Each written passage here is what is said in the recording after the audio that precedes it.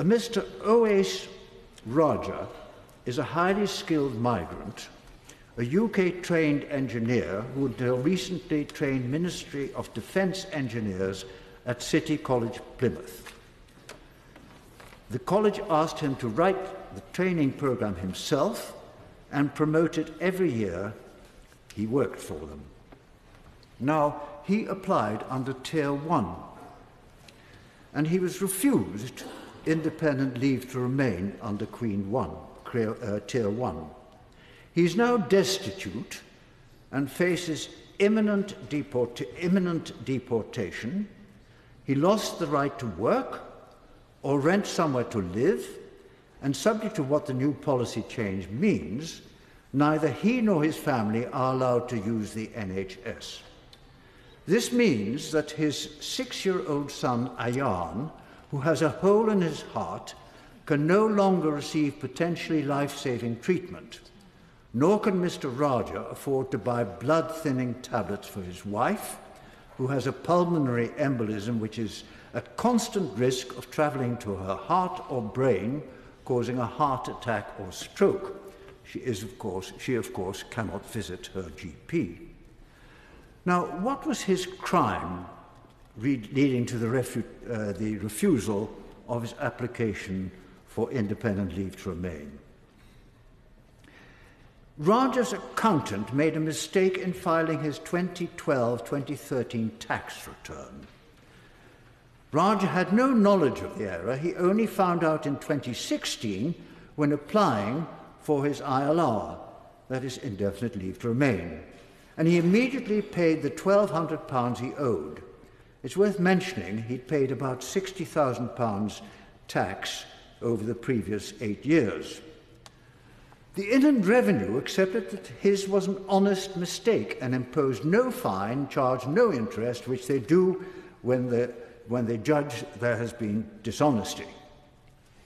The Home Office, however, said the discrepancy was evidence that Mr. Raja had deliberately provided false information, informed him he was a threat to national security, and triggered his discretionary powers under paragraph 3225 of the immigration rules. This is a section designed to deal with serious criminals and terrorists.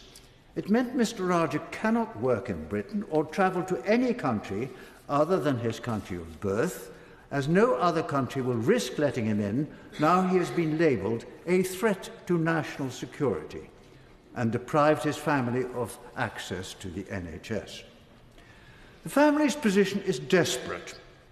When his son recently had chest pain, Mr. Raja could not afford to visit the consultant and pay fees of £80 an hour, or send him to hospital and pay £100 a day. He cannot pay for food or rent. He has no connections or relatives anymore in Pakistan, and his children only speak English. He is now destitute. So far, he survived by liquidating his savings, selling his car, his wife's jewellery and wedding dress, and his precious engineering books, and by living on discarded food from Tesco that is past by its sell-by date. He's had help from his friends. His former students were so upset by his plight, they sent him odd gifts of £10 and £20. I've seen the most moving letters from students who said he was an inspirational teacher, and from his employer praising his work and his integrity. He and his family face a future of having to beg and sleep on the streets or deportation. Since I wrote a letter about Raja in The Guardian, I've had many emails which show his plight is not exceptional. I gather from an organisation, the Highly Skilled Migrants Groups, that there are at least 1,000 similar cases where people's lives have been ruined. The only error made by these highly skilled migrants like Raja, teachers, doctors, lawyers, engineers and professionals, on the government's list of occupation in which Britain is short of skills, people who've often lived here for a decade or more and have British-born children, their error is an error that 500,000 British taxpayers make every year. Native taxpayers amend their tax returns without facing any penalty at all, nor even a fine. But the Home Office treats migrants who do as terrorists. This treatment, my lords, is a national scandal every bit as outrageous as the treatment of the Windrush immigrants. A monstrous injustice is being perpetrated by our government in our name. If it's not remedied, the Home Office will not only be breaking every canon of a civilized society, it also ignores one of the basic tenets of the rule of law, the golden rule that someone is assumed innocent until proved guilty. How did this happen? The history is important because we must know how far the policy change means a break with the past.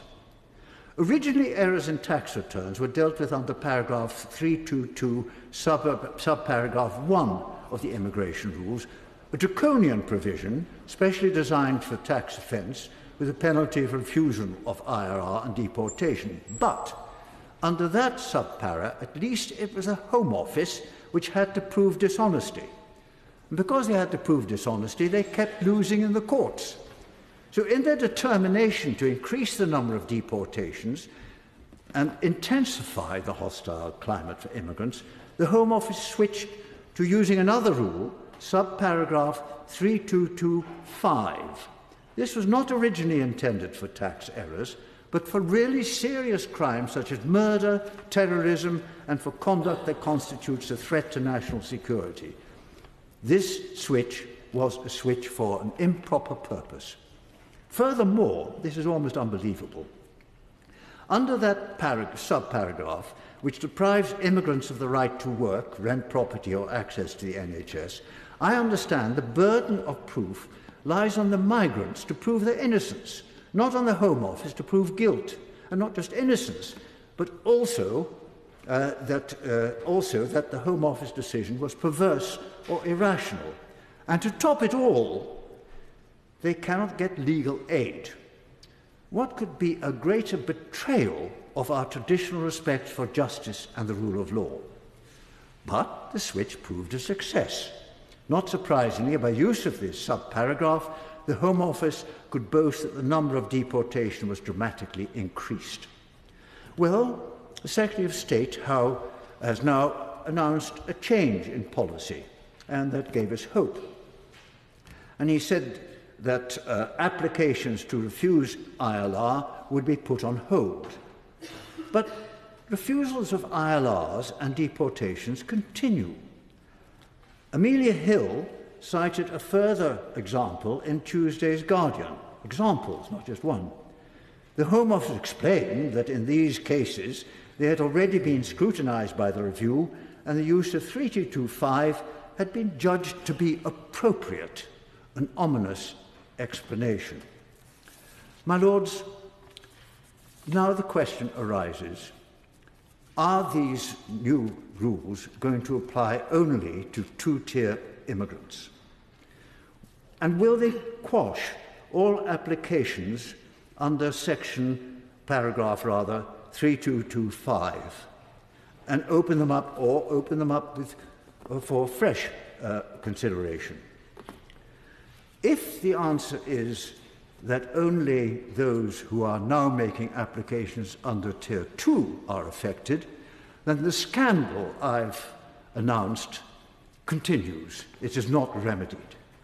If, on the other hand, it is remedied, and the use of this section 3225 is discontinued, and indeed, under subparagraph 1 should also be discontinued, but if that is discontinued, then I would say 3 cheers for those who've done what is often a difficult decision in politics.